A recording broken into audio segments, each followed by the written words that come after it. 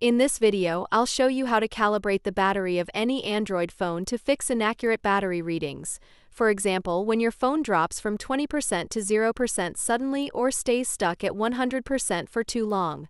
Let's get started. First, plug in your phone and let it charge all the way up to 100%. Once it reaches 100%, keep it plugged in for another 1 to 2 hours to make sure it's completely topped up. Now unplug your phone and use it normally until it shuts down by itself when the battery is empty. Don't charge it during this step, just let it drain naturally to 0%. Once the phone powers off, plug it in again and charge it all the way back to 100% in one go. Avoid using the phone while it's charging this time. After it's fully charged, turn it on and use it normally. Your Android system will now have a more accurate reading of your battery's real capacity.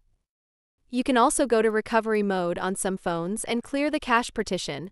This helps the system refresh battery stats as well. And that's it. If you found this video helpful, don't forget to like, share, and subscribe for more quick tech tutorials. Thanks for watching.